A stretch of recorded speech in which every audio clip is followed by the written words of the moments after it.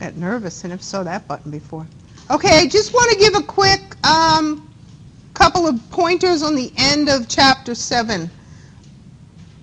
What's the difference between a male and female skeleton?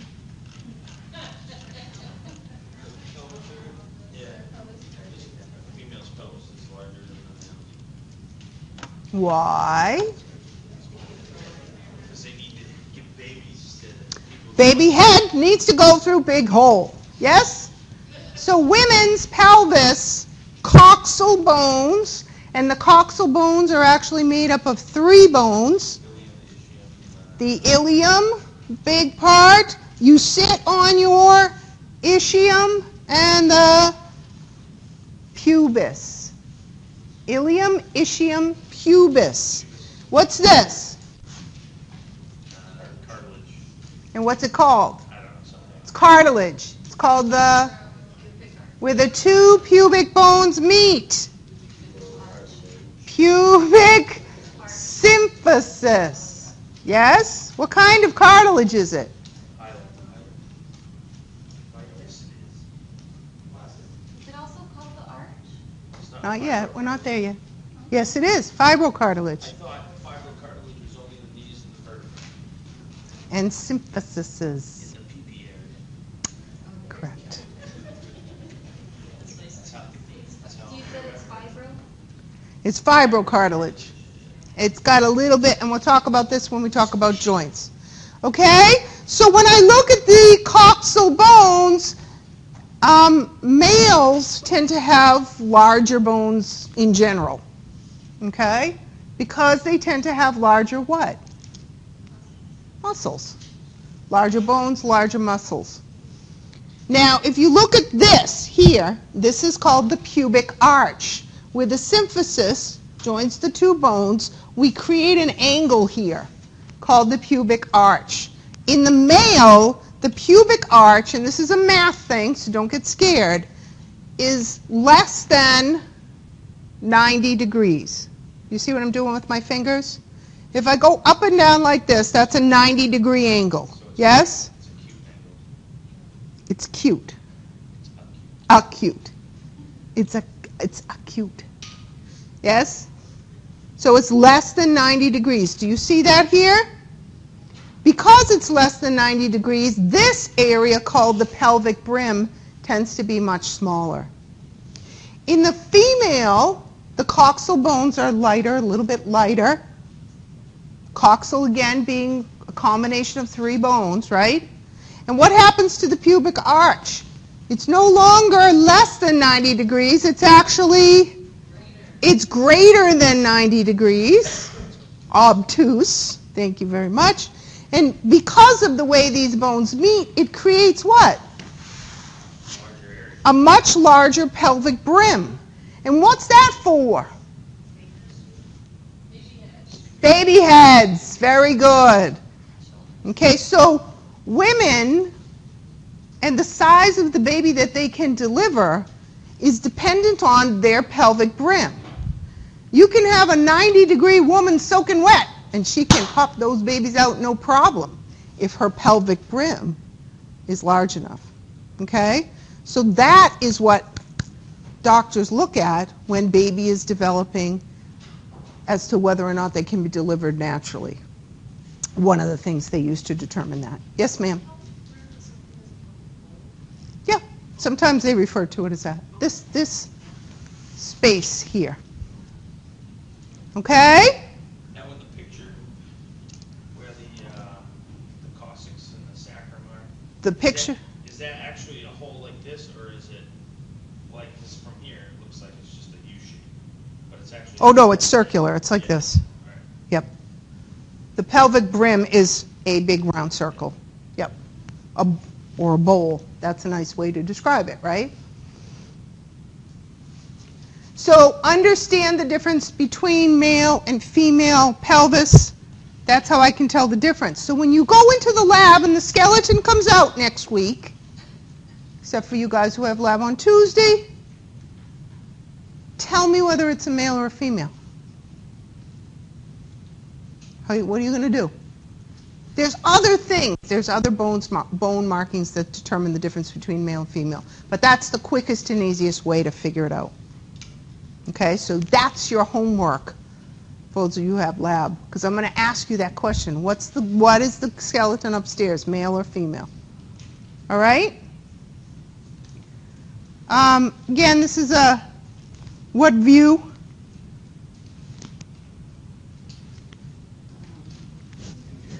Inferior view. So we can see the sacrum and the coccyx. Sometimes during childbirth, what might happen while big head is coming out this way? Might get hung up on that little guy and possibly even get a little break. Yeah, yep, that happens.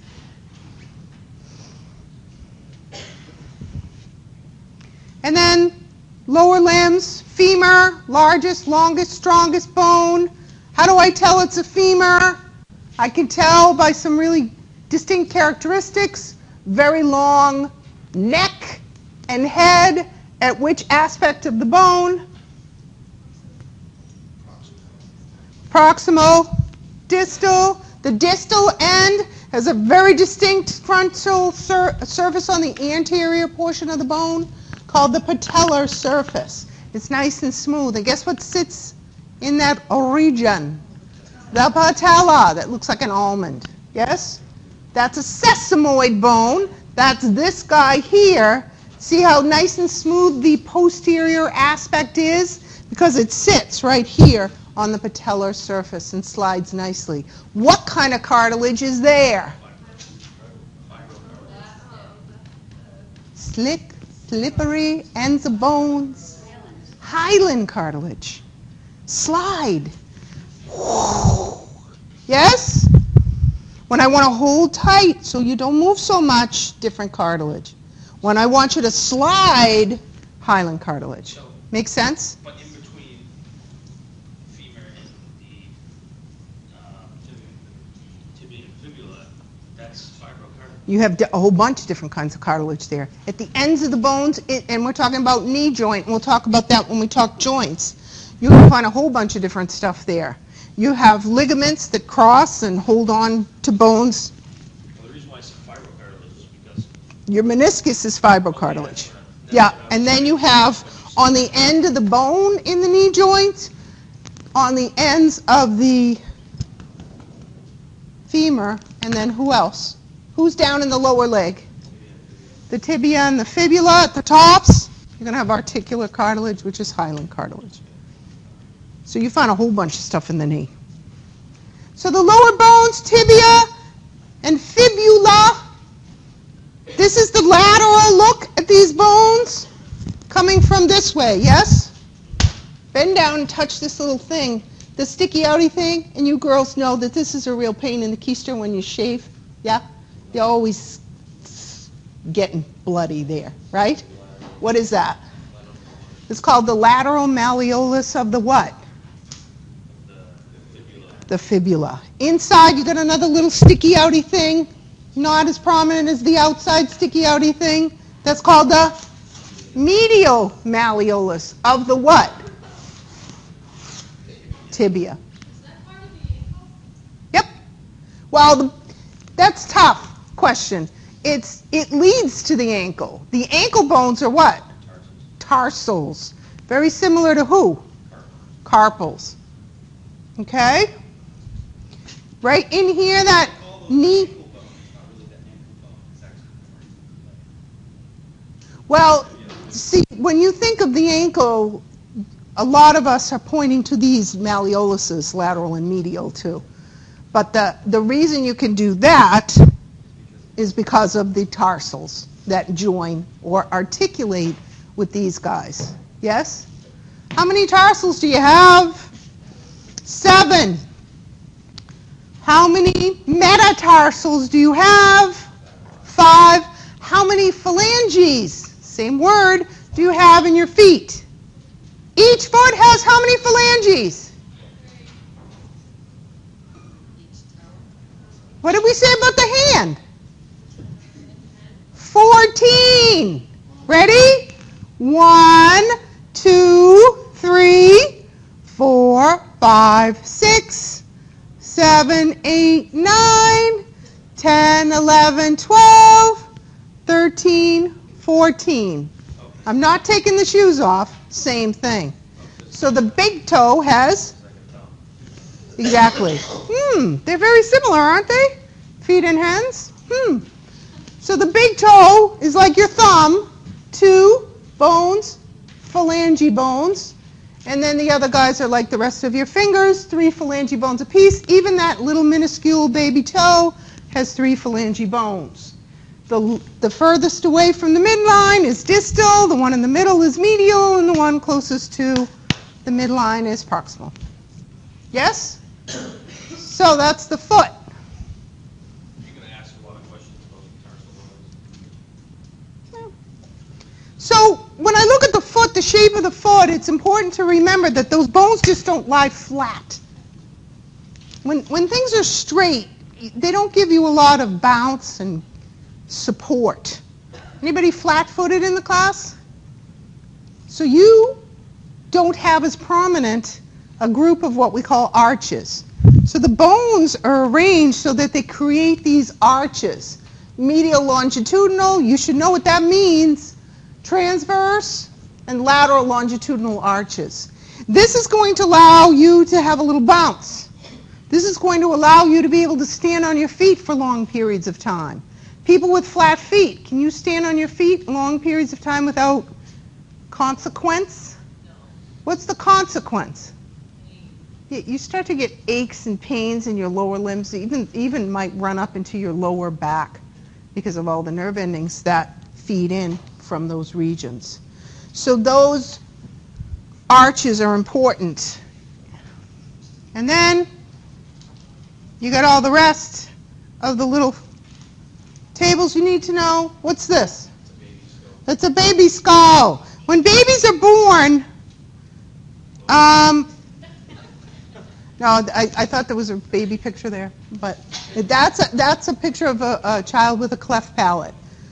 So that maxilla doesn't form that complete palate. It doesn't fuse together the way it's supposed to, and there's a space there, and that leads right up into the nasal passages, and that can be an issue. This is an infant skull. Now, anybody recently have a new baby, or somebody have a new baby, or remember what a new baby looks like? They kind of look a little creepy sometimes when they first come out, right? Little E.T.-like, little alien-ish. Why? Do you see the skull? They don't have no face. They have no... Yeah. So it takes a while. They have that big honking head, because what's inside there? Hopefully a brain, yes? But those bones that we've discussed in the adult skull have big areas where we still see a lot of cartilage that will eventually become, what are these things called? Sutures. But if those weren't cartilage, that child, when it squeezed through that hole, would probably crack its skull. These guys almost go across each other during the childbirth process. I know it sounds ew, but those things are called fontanelles, and they're named basically for where they are in the skull. Those areas of cartilage in the infant skull. Soft spot, the big huge one, that anterior fontanelle. Sometimes the little alien babies, it looks like they have a heartbeat up there, doesn't it? Yeah. What is that center one? Anterior fontanelle? No, it's not marked. Oh, don't worry about it. That's, I think, a sagittal. I think it's this is a sagittal suture, so I think sagittal is in its name. Don't worry about it, though. Okay? And again, the cleft palate, it can be a problem because the nasal passage and the oral or buccal cavity should be separated by that palate. So it's going to be a problem with secretions coming from the nasal passage. It's going to be a problem when the child eats and having things go up into the nasal passage. You share the nasal passage respiratory system with the digestive system passageways up in the upper portion of those tubes. So that can be a problem with aspiration, getting things, solids and liquids, down into the respiratory system when we don't want them there. How long does it take a newborn baby to have those fontanelles suture up until they're hard? Yeah, at least 2 years. Yeah. Okay, why did we show you this cute, besides the cuteness of it all? How can you, yeah, look at the little spine. Remember we had this, we talked about the curvatures in the spinal cord? Those develop with time. When baby is born, what do we have? We have a C-shaped spine. That's why baby has a hard time doing this. Yes? Until they develop that first curvature so they can hold their head up. Okay, so that's how baby is born, and then as muscles develop, we develop those curvatures in the ways that we should. Okay? So there's the newborn skull and the adult skull. And again, notice the face. It takes those facial bones quite some time to actually kick in. And they're going to start in here. And if anybody has any older kids or knows any older kids, they hit a certain age, and it's usually like 13, 14, 15 years old, and all of a sudden you look at them and go, oh, they look so old. That's because they finally developed their face.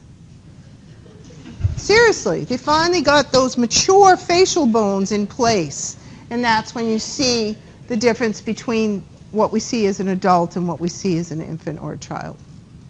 Okay? So see the difference? We finally get a chin by the time we reach that human skull age. Any questions? Don't worry about that. Let's go to chapter 8. Yeah. Well, because remember, you have a frontal bone, 2 parietal bones, 2 temporal bones, sphenoid bone, ethmoid bone, right? Lacrimal bones, all of those guys, add them all up. Okay. Everybody good with chapter 7 then? Understand what you need to know? Again, the majority of your testing on chapter 7 will be done in lab. Your visual identification of the bones and the bone markings that we ask you to know, that will be a lab thing. In lecture, I just want you to have a general idea of where everybody lives. I just want you to have a general idea of where everybody lives. No. I didn't say anything about essay questions. All right, so this is the last version of the book. I forgot to update the picture.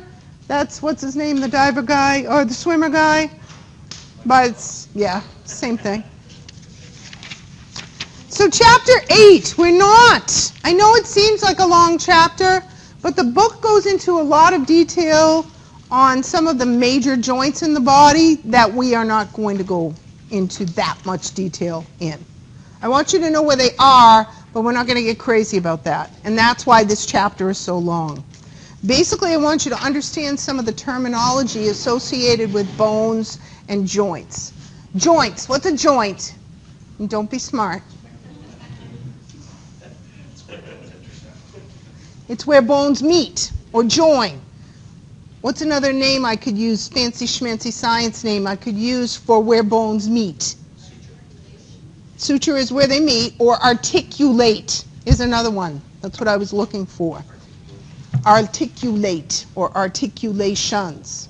Now what we're going to talk about is the different types of articulations in the human skeleton. Okay? So, the first one the book talks about is something or terms that we need to know about how movable these articulations are. So this is kind of a vocabulary chapter. What's a synarthrosis? What's syn mean, terminology, medical terminology? Together. Syn means together, tight. Syn, if something's tightly together, is there a lot of movement there? It's immovable. So synarthrosis is an immovable joint. Amphiarthrosis,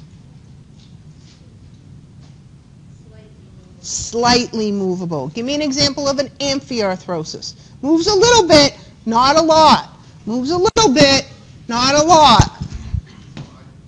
Yeah, spinal cord. Where we find some of that fibrocartilage, we're going to get a little movement, we're not going to get a lot.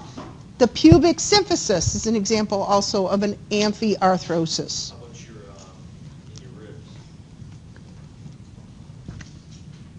That cartilage in here. Yeah, the costal cartilage. That's more, I don't know. That's a good question. I don't know what you would call that. It moves a lot more than an amphiarthrosis does. Really? Yeah, Doesn't it more or less go like this? yeah. But you can get, if you breathe in really deeply, you can get a lot more movement than in a typical amphiarthrosis between the costal cartilage and the ribs. All right, and the third term we need to know is a diarthrosis, a freely moving joint. Usually when we see the term diarthrosis, we're going to be referring to joints called synovial joints. So every time we see a diarthrosis in the body, no matter how small it is, no matter how small the bones are, we're talking about some sort of synovial joint, which we'll discuss in a moment. So, know those terms. The first thing the book starts talking about are fibrous joints. Fibrous joints have what kind of holding them? Fibrous tissue. Either dense, regular, or dense, irregular connective tissue. Fibrocartilage is what we might see in some of these regions. So fibrous joints don't give us tons and tons of movement, and some of them don't give us any movement at all. For example, sutures. Do we want a lot of movement in our sutures? Probably not a good thing for the brain. So a suture, here's another term we need to know, is a syndesmosis. So you can kind of, these words are sort of interchangeable. A synarthrosis is sort of interchangeable with a syndesmosis, right? Syn, yes, immovable, suture.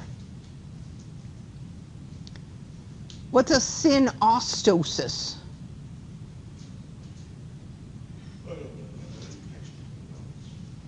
It's a literal bone connection. Give me an example of a synostosis.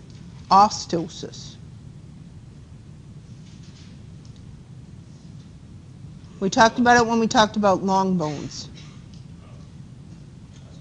Growth in long bones.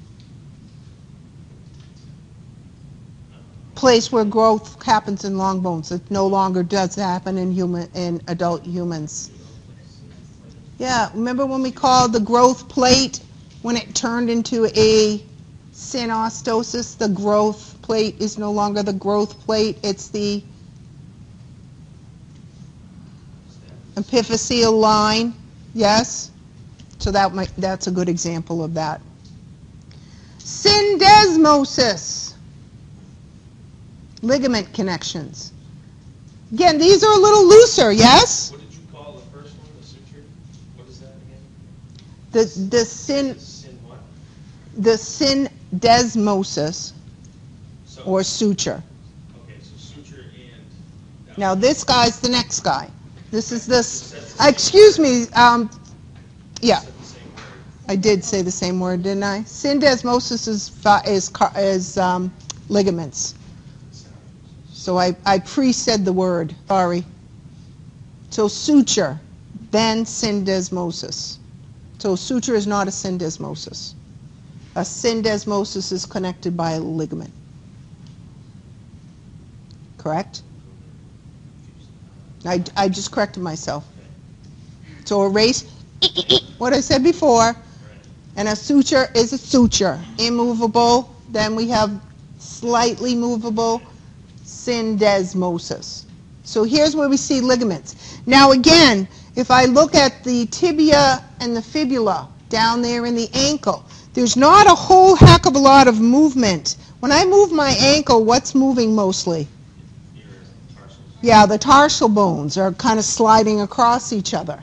There's not a lot of movement between the fibula and the bottom of the tibia. It's held very tightly. There's a little bit, but not tons, because we see a ligament there, and that's a syndesmosis. The other type of fibrous joint, tight, close, is something called a gomphosis. And where do we see the gomphosis? All your teeth are sitting in either the mandible or the maxilla. Can you move them a little bit? I can on this one. Yeah. Anybody ever have braces? There's your proof, right? You can move them a little bit. Hopefully they don't move a lot.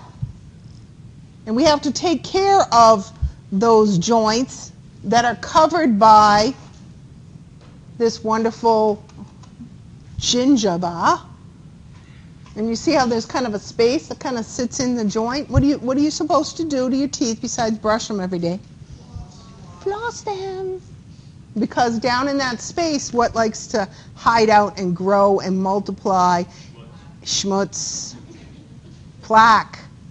Okay, and that can disrupt that joint quite a bit and loosen it up and result in tooth decay and tooth loss. And what runs through the center of a tooth? Yeah, there's a blood supply, there's a nerve supply. When you start to break that down, that's going to hurt a lot. So, periodontal ligament is gomphosis, and that's going to hold that slightly moving guy in. So those are my fibrous joints: suture, syndesmosis, and gomphosis. Now we're going to talk about cartilage. So chondro is going to come into the word. And what's a synchondrosis? Immovable what? Cartilage joint. So when we look at the epiphyseal plate, we don't want that to move around, do we? No. That's where what happens? What kind of growth? What do we call it? Fancy schmancy science word. Oh, that's the,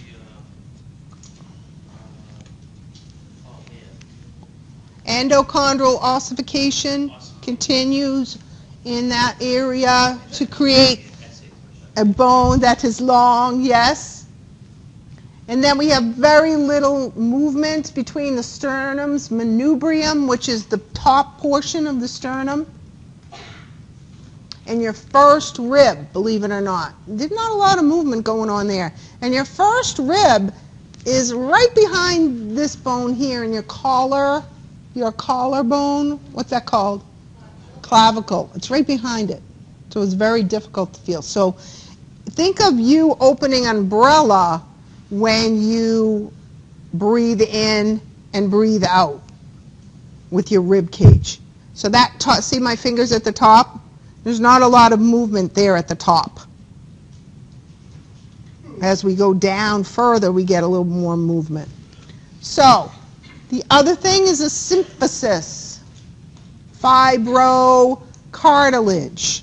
Lots of fibers. Very little movement. Kind of, what could we call a symphysis? Use another word. Is it a synarthrosis? No, it's a, whatever you call it. the second one. What's the second one? No. There's no sin in it. Amphiarthrosis. So when we see the word arthrosis at the end, it's just a general joint term. If I throw in chondrosis, that means cartilage. So that would be amphiochondrosis. No, it would be an amphiarthrosis, and you would call it a symphysis. Well, that just makes sense. Yes, it does. Cartilage. Yeah, you can call it two different things. Well, If I talk about its range of motion, You can call it an what? I'm just talking about range of motion. I didn't ask you what it was made of. Yeah. You call it arthrosis. Okay? So cartilage, fibrocartilage, between intervertebral discs, vertebral bones, pubic symphysis are examples. And now we get to the big one. And that big one is the synovial joint. Now all synovial joints, no matter how small or how large they are, have the same basic parts. They all are a place where bones articulate. So we have to have something that holds them, the articulating bones, together. And what's that called? Some sort of ligament. And again, this is a general description of a synovial joint. Where the two bones articulate, the coverings of those bones are covered with something slick and slippery. What do we call it? Hyaline cartilage, or what's another name for that hyaline cartilage? Articular cartilage, where bones what? Articulate. So we see that inside this little capsule. The joint cavity itself that's created by those ligaments on the outside and membranes on the inside that actually make fluid. And what do we call the fluid? Synovial fluid. Those membranes are called synovial membranes, line the inside of this capsule. It's called the articular capsule. I got a question. Yes, sir. I had meniscus surgery, but before I had the surgery, it filled with fluid, the synovial fluid. Now does it creates a lot. I mean, my knee was like swollen. Is that going to, Is that because it's trying to produce that fluid? Because the irritation is trying to produce a spot where there's no more friction? well, it irritates, the question was buildup of fluid in your knee joint. Why does that happen? Because there might be some irritation of those synovial membranes. It's causing them to overproduce fluid. Some infections can do that. Some arthritises can do that. So we have problems with joints when there's too much pressure in there to move them properly.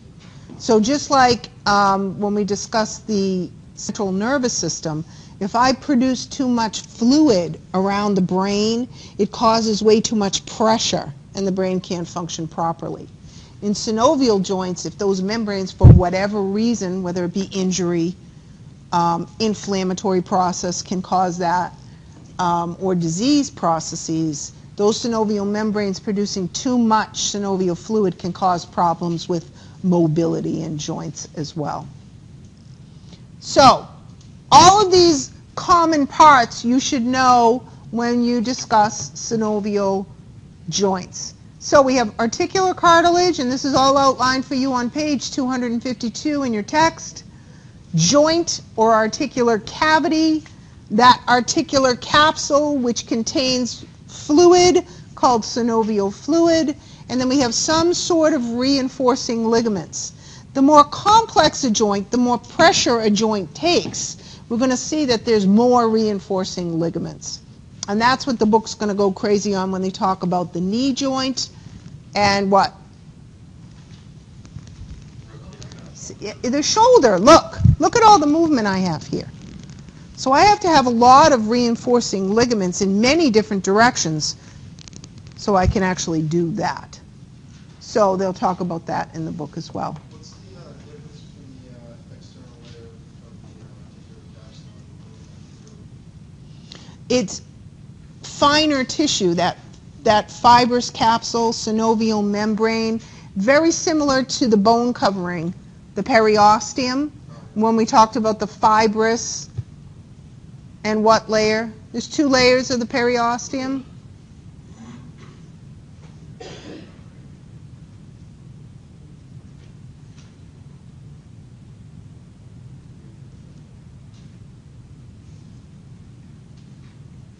Go find out. Same thing here. No, I'm not going to just tell you. You go find out. Endosome? No, endosteum's on the inside of the cavity. Go back. You go look. I'm not going to just tell you. You should know that already. So the fibrous capsule and synovial membrane are similar to the two layers of the periosteum, which cover the outsides of bones. They're sort of continuations of that. Ligaments and tendons are similar materials as well. Ligaments are attaching what to what? Bone to bone, and they're extensions of the periosteum. Tendon, what's that? Is that kind of what you were asking? Well, no, I said that the material is similar to the two layers of the periosteum when we talk about that. So what is a tendon then? It's an extension of the layer that covers muscle, the perimysium, that attaches to bone. Okay? Fascia is usually some sort of tendon-like material. Okay? And there's different ones around the body that are extensions of muscle in long, long layers. We have a big ligament up here in the head. There's not much muscle in the head. When we talk muscles, we'll talk about those guys a little bit more. But they're extensions of those coverings, whether they be of muscle or of bone. Okay? So know all those common parts of your synovial joints. Yes, sir? Would it be the fibrous layer and the osteogenic layer? Correct. Good boy. Fibrous and osteogenic. Remember we had two layers of the periosteum. The inner layer was the osteogenic layer. It was finer. And then there was a fibrous layer on the outside. Remember those Sharpies fibers we talked about?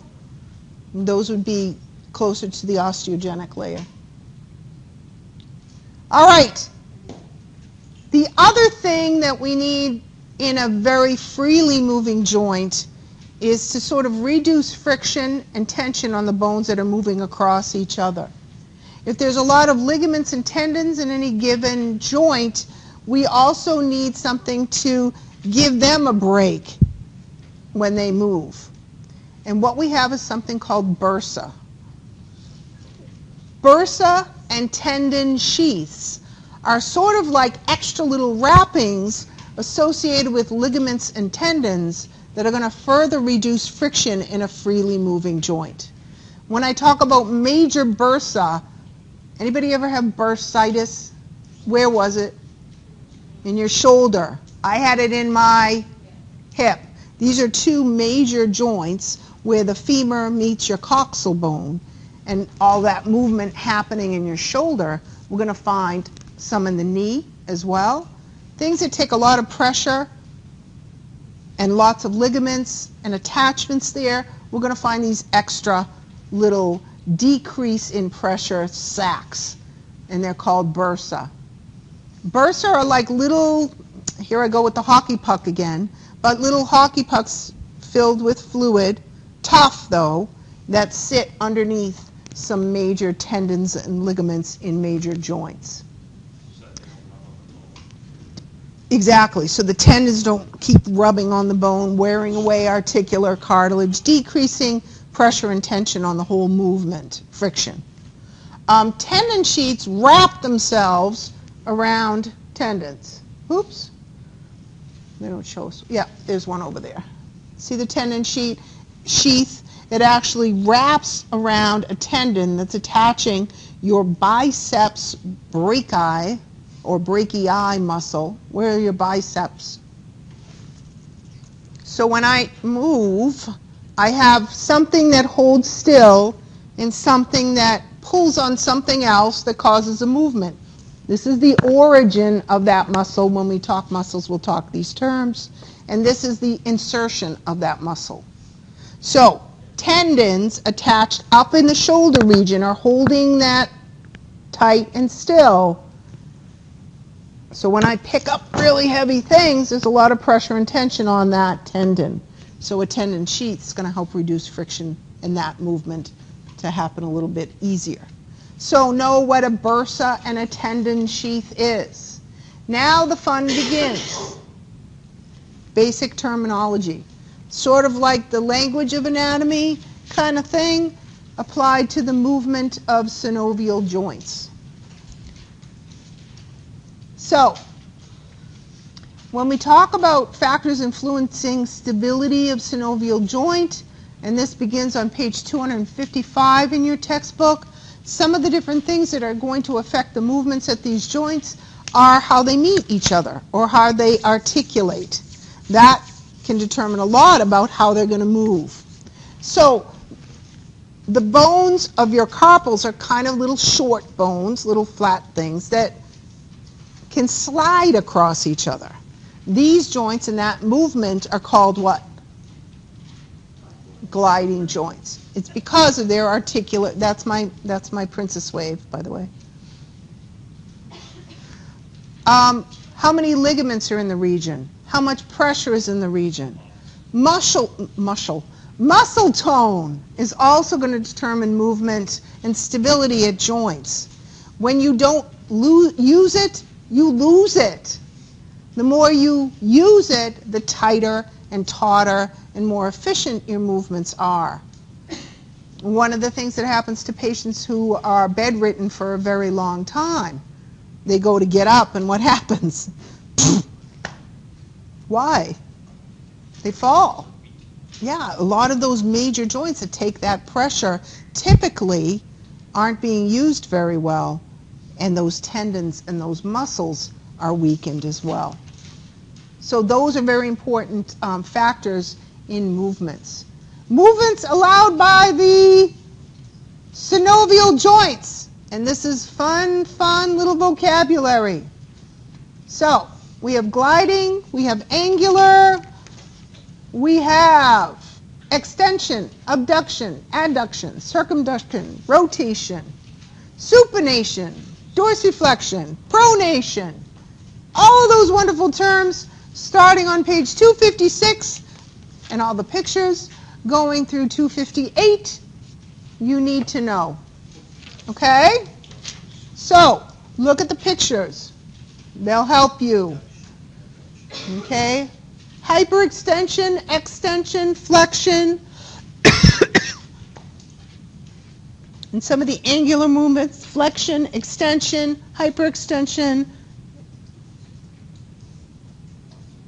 So look at the pictures. They'll be helpful to you. Circumduction, abduction, adduction, rotation, movement lateral, movement medial, pronation, supination. If you're prone, if you're laying in a prone position, you're on your belly. Yeah, so think of your hand in a prone position. And then when you get up and face the sky, you're supinating. So you use the pictures to help, because the pictures will jog your memory. Dorsiflexion, plantar flexion, inversion, eversion, pronation, retraction, protraction, elevation, depression. And this is why we're so amazing. Did you know that? Because we have what? Opposable thumbs. Woo! Now let's talk about, yes, soda monkey. And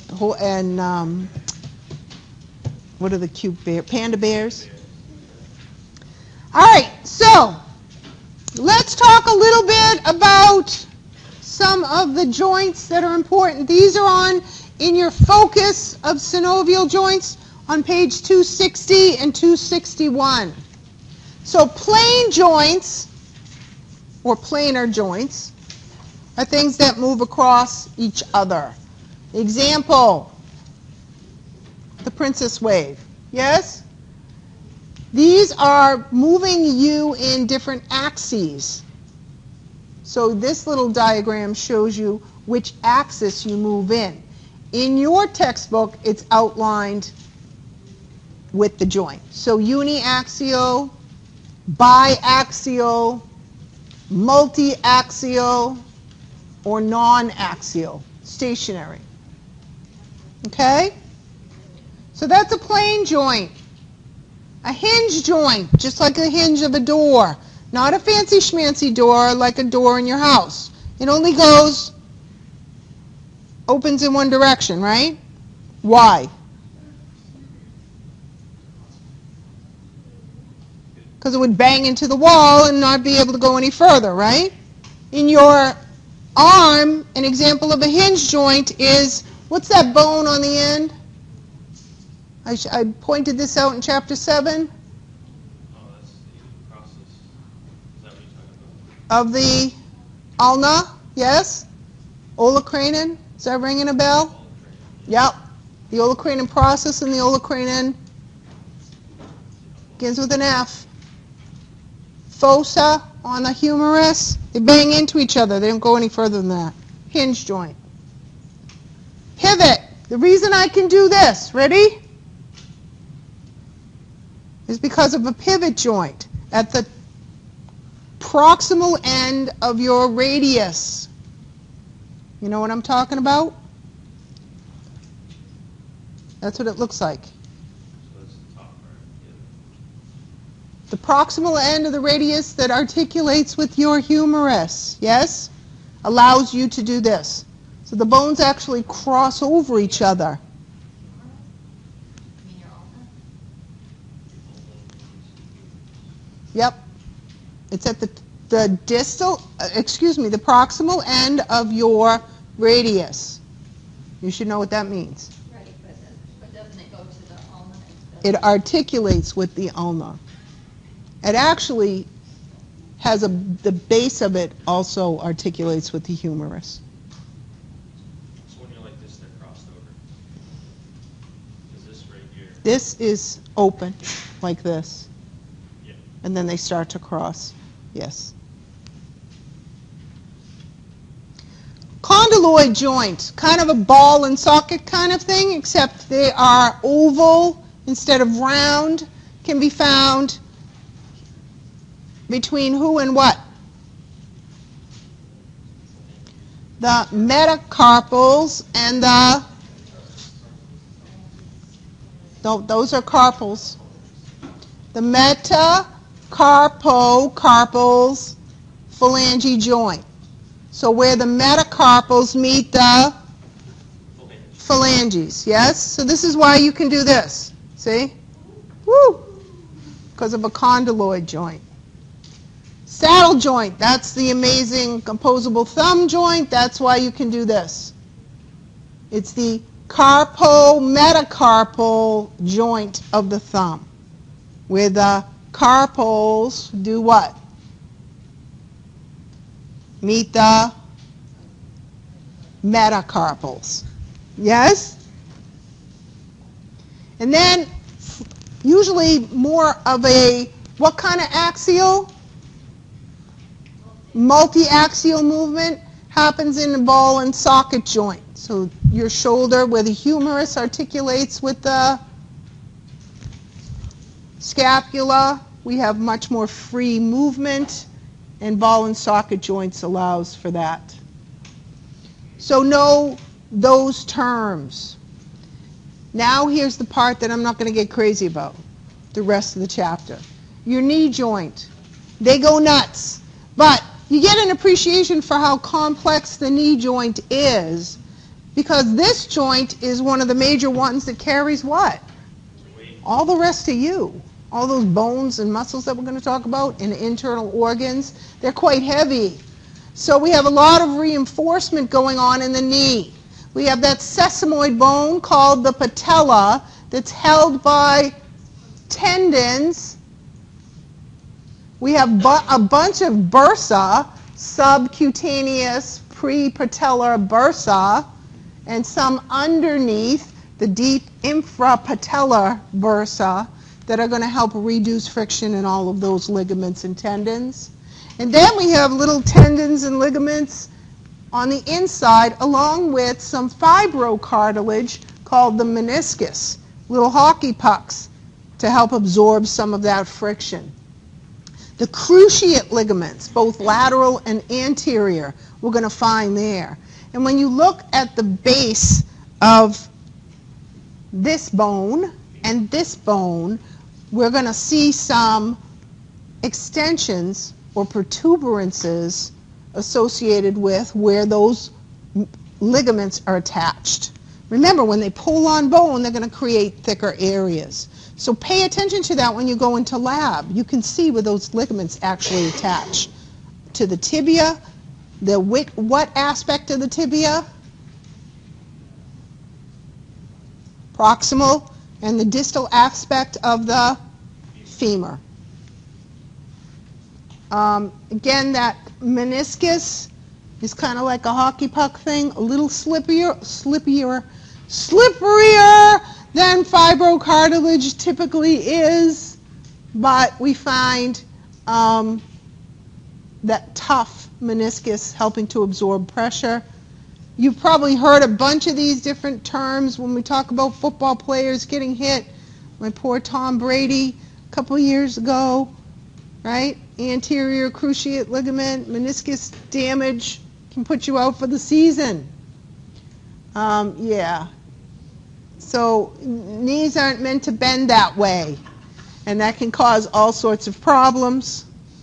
The shoulder, again, a major place of movement. We pick a lot of things up with our arms, so there's a lot of pressure there. So we find the tendon sheets and bursa to help decrease friction and tension. Bursitis, what is that? Inflammation of the bursa. And same with the synovial joint that we just talked about. If the bursa become inflamed, they're kind of counterproductive, aren't they? They're going to create more pressure and cause pain in a joint when they become inflamed. So that's bursitis. So we see the major shoulder joint. We see the glenoid cavity, which we find on the scapula, which is lined with some nice hyaline cartilage. And then we see tons and tons of different ligaments because of the rotation-like movement. We see an area of dense ligaments we call the rotator cuff, because of the movement we see at the shoulder joint. What will we need to know on that? Not much. I'm going to tell you in a minute. Then we have some ligaments. Anybody teeth grinder? You get pain right here. Yeah. You know why? You're not supposed to go like this. You're supposed to go like this. Yes? I can't even do it. You're not supposed to go like that. You're supposed to go like that. But once you wear down your teeth, you have to. Yeah, and if you have problems with loosening up of the temporomandibular joints, then you're going to have problems in that area. You can also wear down the enamel when you move side to side. I have to wear this stupid little mouth guard at night that costs me way too much money at the dentist's because of all you students who give me tension during the day, and I grind my teeth at night. So that's the temporomandibular joint. So basically what I want you guys to be able to recognize from this chapter is these terms. Okay? So if I say to you, where is the intervertebral joint, you should know it's where? Between the vertebrae. If I say, where is the atlantoaxial joint, you should know it's up in the head region. You see what I'm saying?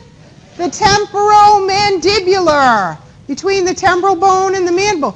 The nice thing about this is once you learn the bones, then, hello, the joints are named for pretty much for the bones that they're articulating with. Okay, so vertebral, costral, intervertebral, that's what you need to know. That is on page, what page is it? Yes, you need to know all of them. On page 254 and 255 in your textbook. Noted? So sternoclavicular, sternum and clavicle, sternocostal, that's costal cartilage there between the ribs and the sternum, So these are kind of, hopefully once you learn your bones, they're kind of a no-brainer. All right? Intercarpal, radiocarpal, between the radio and the radius and the carpals, etc. So know those. I'll give you one clicker question, and then go home. So here's the deal. To recap, we are going to have a quiz on Tuesday, Chapter 8. We are going to start lecture on Chapter 11, Nervous System, Tuesday. Yep. Then on Thursday of next week, you're going to have your exam on Chapters 4, 6, 7, and 8. Yes? There will be essay questions on your exam. Check your email. Yes? So we're going over 11, but it's on the other test. Correct. The nervous system I do all together. So 11, 12, 13, 14, that's your next test. And that's a doozy. That's the reason we do this. The reason we don't wait till the end of the semester. If I have to cram a chapter down your throat, Chapter 5 is not really a bad chapter to cram down your throat. Yes? It's fairly simple compared to what after you get past the nervous system, it's a fairly simple chapter. And the muscles, not going to be so hard either, because we're not in lecture going to memorize all of the muscles. You are just going to be tested on muscle physiology. Okay? So that's not bad. All right, let's do the clicker question. The site where two or more bones meet.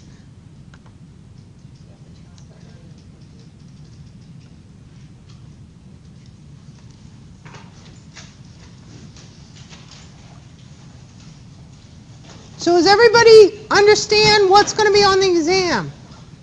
Okay? A bunch of stuff. How many questions do you have? I don't know. So as far as like we're studying for the quiz and for the exam too, like we really don't have to go past like age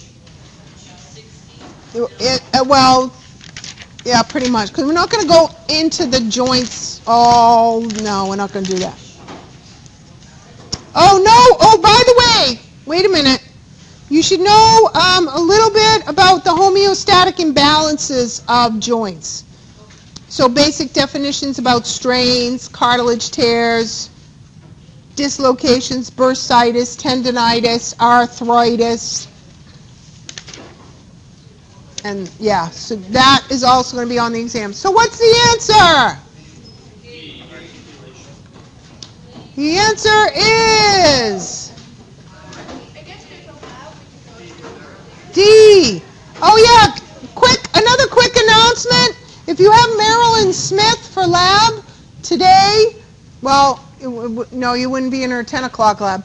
If you have Marilyn Smith today for lab at 6 p.m., she had to cancel lab, so she will not be there. But if you would like to go to other labs that meet today, you are welcome to do that. For you guys, it would be second week of histology for tissue. Yes?